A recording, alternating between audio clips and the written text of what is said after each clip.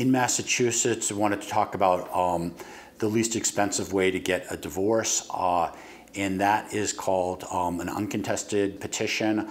That's one that both parties would have to have an agreement. Both parties would file a joint petition for divorce. They would file something called a separation agreement, which is a divorce agreement, but that has to address all the different issues, and that would talk about if they're children, child custody, legal and physical, child support, alimony, whether there's a payment of alimony or a waiver of past, present, and future, division of marital assets, things of that nature, including health insurance, life insurance, etc. But the idea that you have a full agreement and you would have the joint petition and you would just request an uncontested court date. There's a little bit more to that.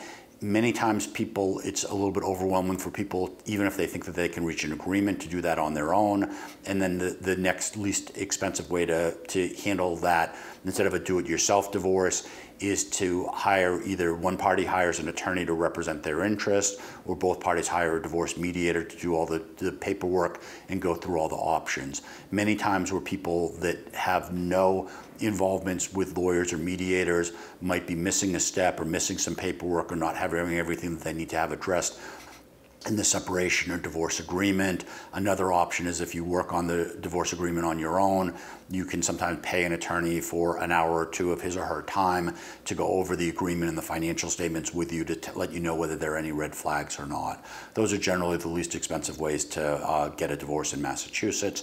The judge still has to approve the agreement, but it's less conflict, less time, and less expense than if it's a contested divorce.